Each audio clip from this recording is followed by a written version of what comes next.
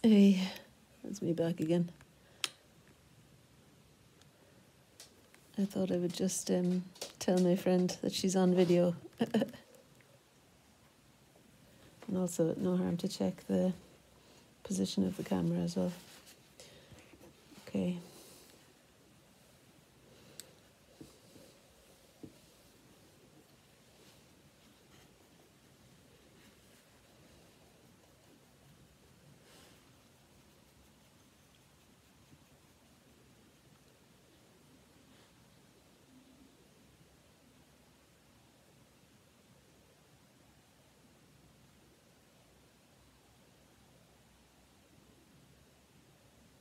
There's some changes. I don't know if actually those changes are because the flower has moved, or or the light has changed, or because I'm observing freshly now things that I assumed were in other places earlier. You know the way. That's the thing with painting, you're constantly measuring and adjusting and readjusting and all that. It's funny how I had planned to do the yellows, and now here I am still exploring the jungle of green. There is quite a jungle of green on the run up to the yellow. I'm quite happy exploring this jungle, finding out what's happening here. I'm getting to the edge of it now, and if I think about the flower too much, I might start to wonder as to how I'm going to explain that, but it's going to be just similar to what I'm doing here, really. I'll just look at a shape, see what colour it is, try best I can to make that colour, best I can to make the consistency that'll capture the mark, and then just do it. So there's nothing for me to worry about with regard to the yellow. Just because I change colour doesn't mean I need to become all kind of fretful about it or something. And of course sunflowers have got a precedent, don't they, with Van Gogh's beautiful sunflowers, and there's this whole kind of expectation that could be there for artists when they approach this as a subject. So there is that as well, but in the end, as I say, it's just another colour beside a colour beside a colour, like any painting is. And my interest lies in best I can capturing what's going on in front of me. And uncovering something like that, discovering, I suppose. Well, here's Lily, I think. She's coming down. So we might have a conversation with Lily. Maybe. Put some yellow into the green for this little one here, which is kind of bright as it winds its way up like an S shape.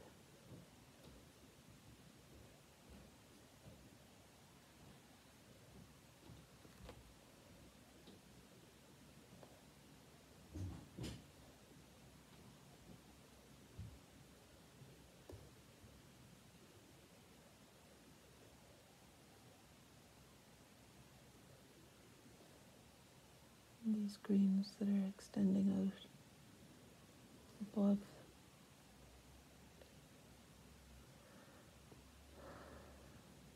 these bright yellow petals. And there's even a green that I can see. I don't know what's causing me to wait to do the yellows. Something is, because I'm seeing the green on the other side of the sunflowers being the next step, rather than anything in the yellow of the flower. And those greens on the other side are a little bit more of a bluish shade. Good girl, Maisie.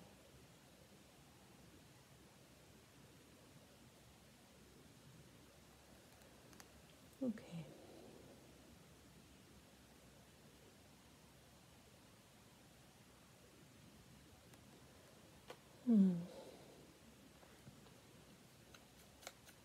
Maybe I'm thinking that once I start on the yellow, that's it. That's the end of the green or something. that's why I'm so set on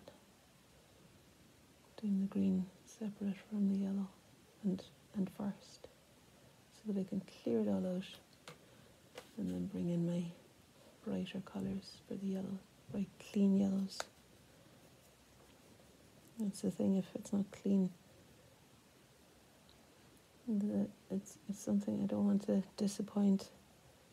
I don't want to have a disappointing dullness in the yellows. Like, they're so glorious, aren't they? Sunflowers, even as they're dying, there's a kind of a rusty brightness there. And I want to capture the colour as truly as I can, so I think that's maybe what's causing me to linger over the greens and be sure that I've got all of the greens in. I don't know. Kind of don't have to know, as long as I feel like my energy is right, you know. My energy is kind of still invested in this. Invested in the bits I'm looking at now.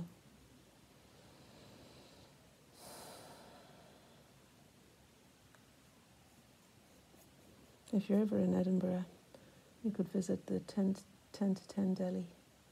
It's a lovely Indian restaurant where I had my lunch. Oh, it was really delicious. I had a lovely morning, actually, because I visited the book festival. If any of you are listening who did my portraiture course in mixed media, you would remember Angus MacNichol, who used to be called Black Angus. He was a poet, and he had dark black hair, but when I met him, all of his hair and beard were completely white. But like his wife was saying at the talk, she did a talk about his work and about creating a book of his poems after he died, which was in 2022. She said that he always had the look of a bard about him. And a lovely man. He sat here at this table modelling for me a few years ago. Anyway, I went into the book festival to attend that event, get my book signed by the poet who helped his wife finish Angus's work for the book called Beyond, Angus MacNichol. And then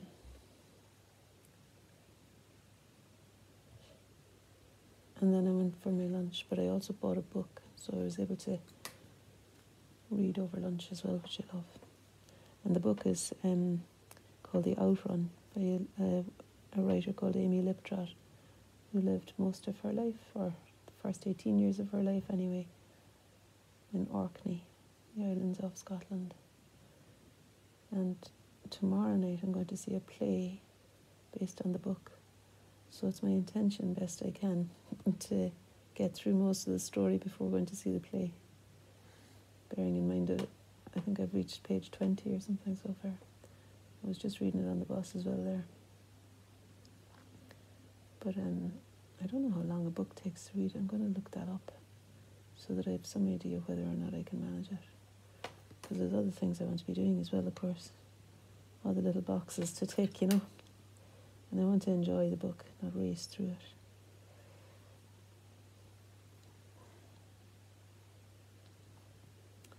Okay, let's see. So there's a few little extensions of these sunflowery bits, you know, the little bits of green tendrils almost extend out.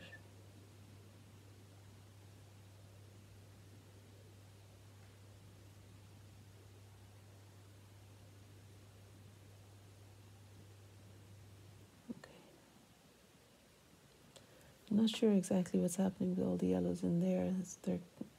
There's really 5 thriving petals that I'm noticing, and the rest of them are all they're a bit kind of past their glorious stage, you know. They're shriveling, beautifully shriveling, but shriveling nonetheless. So I'm not sure how I'm going to capture them. Let's see. There's still a few bits that I want to define a bit more clearly as being really, really dark in the greens. Well, there's this section here. then there's this section here. And this bit in here. And yeah, back there, but not quite as dark as the bits in the front.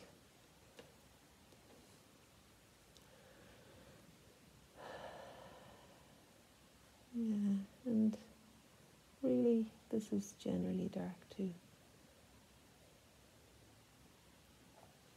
This area.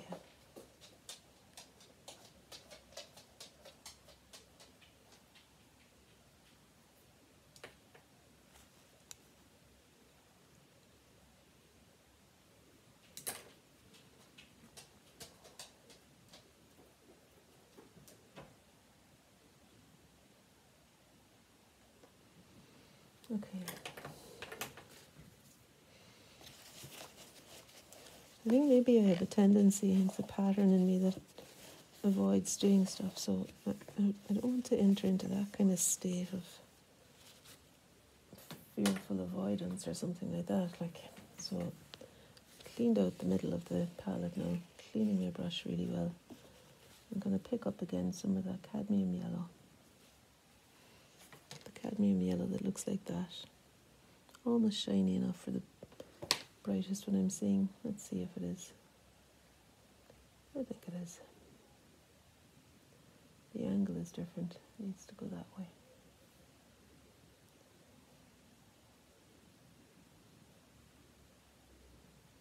Yeah. I'll just take that little leg off there best I can.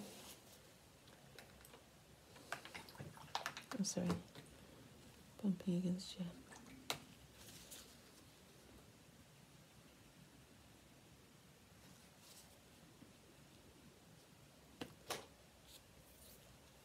And I don't know where that thing came from. It's like a touch of yellow ochre or something there. Found its way. Might need to just live with that. And I don't want to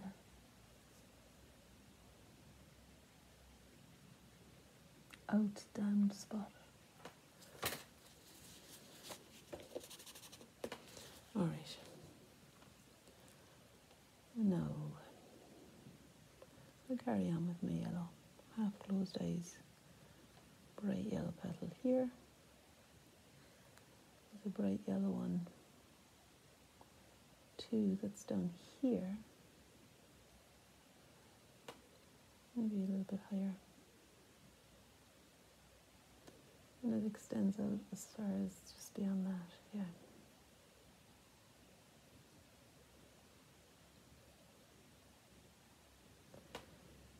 And there's a third bright one, kind of equidistant between the two, maybe a touch, maybe out there.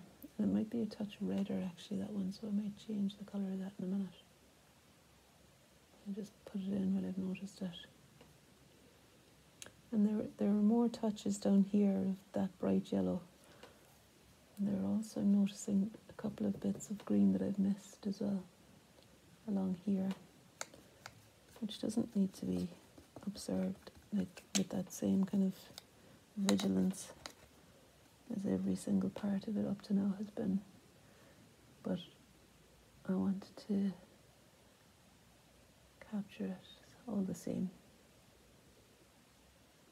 as faithfully as I can.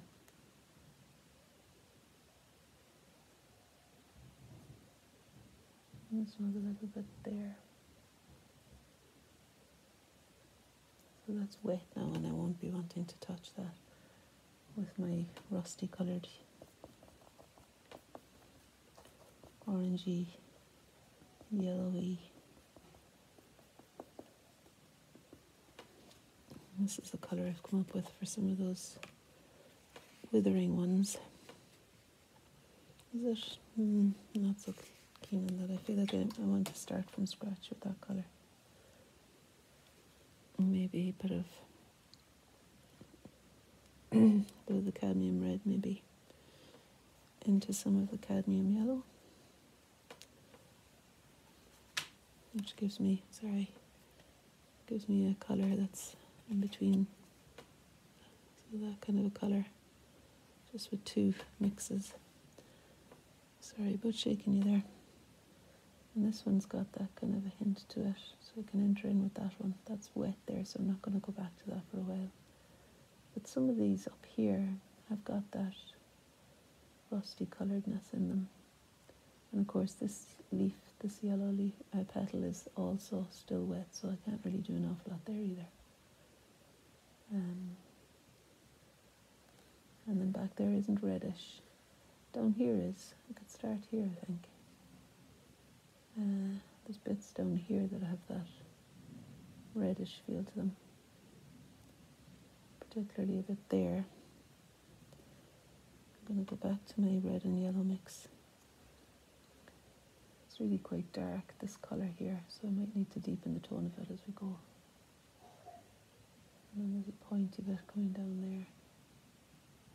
It's much darker than what I've got, but as I say, I can deepen it. So I'll capture first the shape.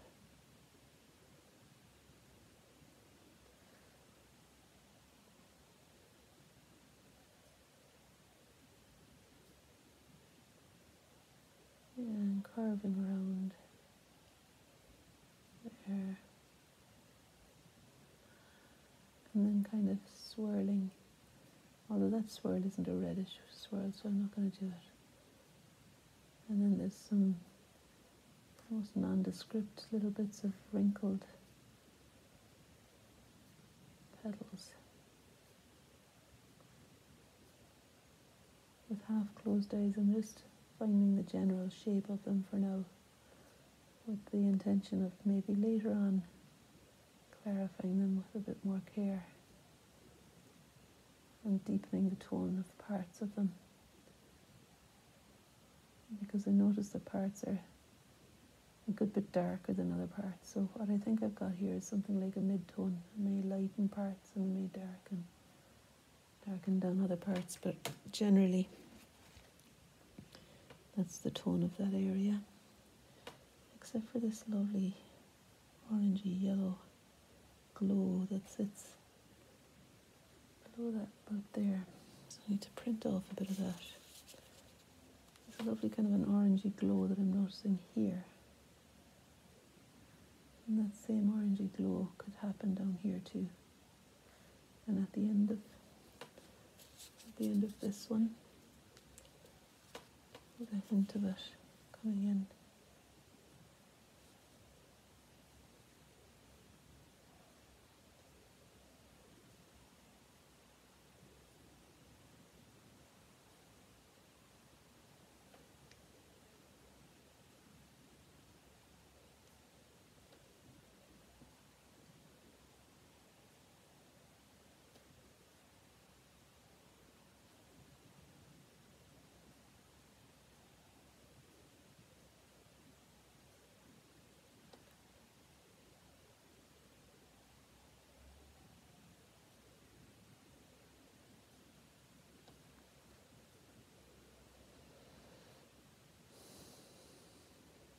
Maybe this is dry enough now.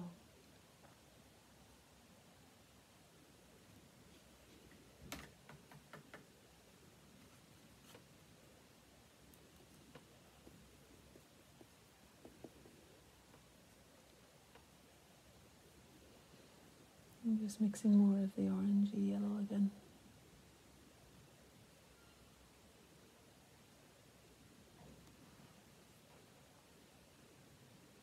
It's back here too. And then there's a kind of a greeny hint to some of that yellow. For example, the other side of this petal, I think, has a greenish hint to it. I know it doesn't really look green the way I've done it, but it's not orange anyway. And then in here, there's a section of dark that reads more to me as greenish dark.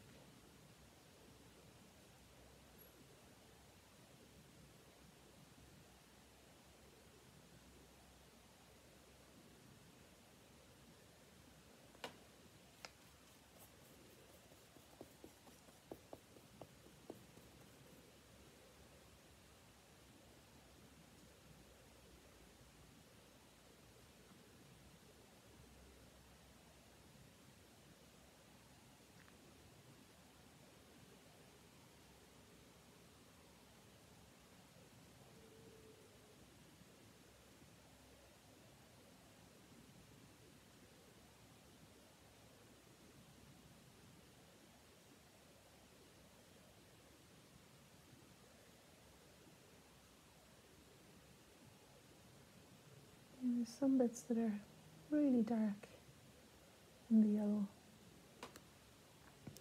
Might use a burnt sienna maybe as a way to capture that colour.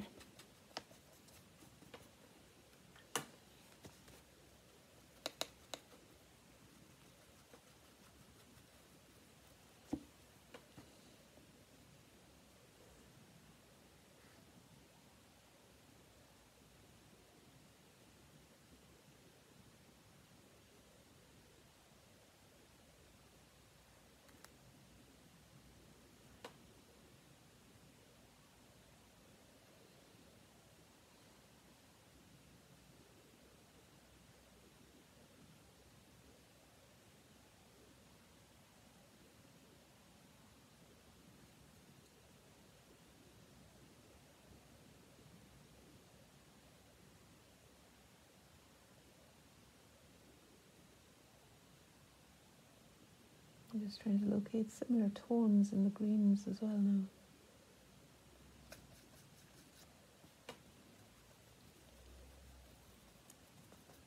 So using burnt sienna and hooker's green, I'm making up a colour for the dark green flash that I'm seeing here.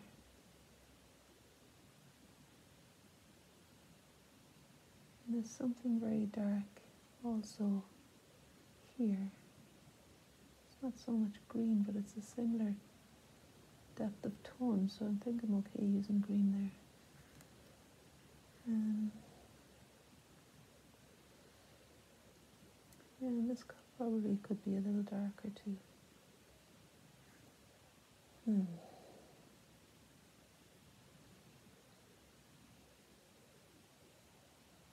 maybe every so often I wonder whether this is a tutorial on how to get yourself a bit lost in a painting, because like I'm I'm excitedly plotting my way without standing back, without even leaning back, with this kind of faithful nodding of my head up and down and up and down. And you know, I suppose these are the kind of paintings that could work. Could be that it needs that level of care and consideration and quiet and stillness. Or it could be that it would have benefited from a different approach. I don't know, but this is the painting that's happening today. And even, I don't know, but I imagine that I'll remember this process of having painted it with, I remember the pleasure I feel painting it. I say that, but like I wonder whether if the painting itself feels unsuccessful, I wonder whether really I'd be satisfied. It's an interesting one, because I guess it's got to do with both the experience and that the outcome is fitting for the level of attention poured into it. So that's the thing.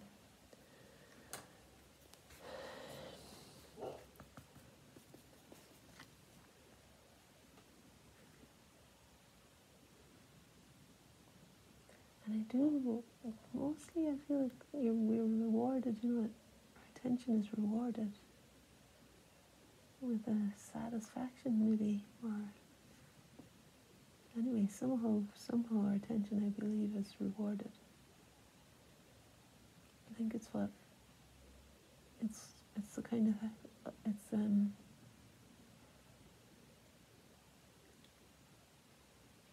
it's our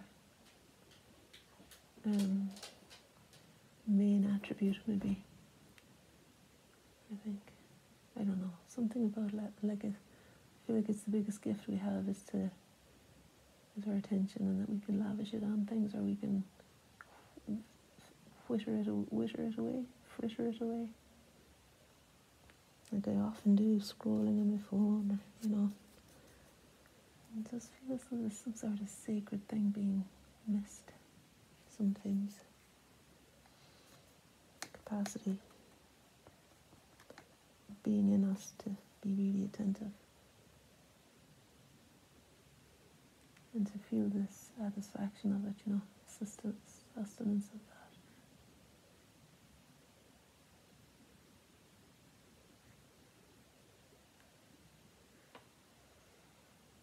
Having said all of that, there's an impatience in me to get this.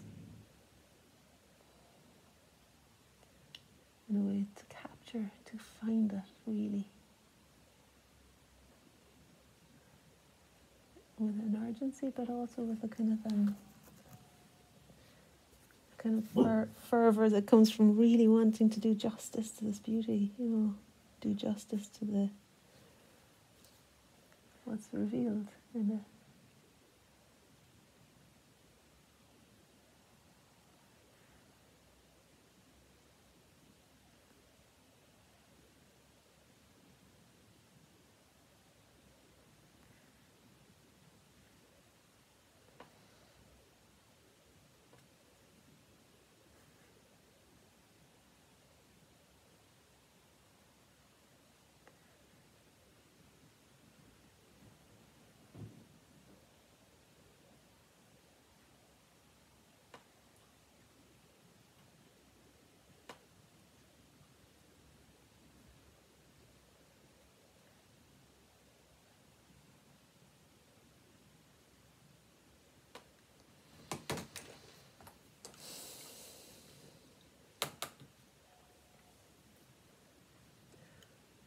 And someone said once that yellow becomes brighter. The more it's diluted, the brighter it gets. The more it's diluted on the white paper.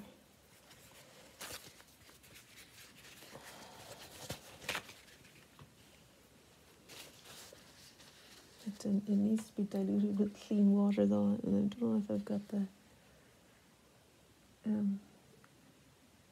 I don't know if I need to get up and get some clean water and start the video again after. I think I might, because I'm bringing a green hint into this and I don't want that. Okay, so I'll see you for the next installment.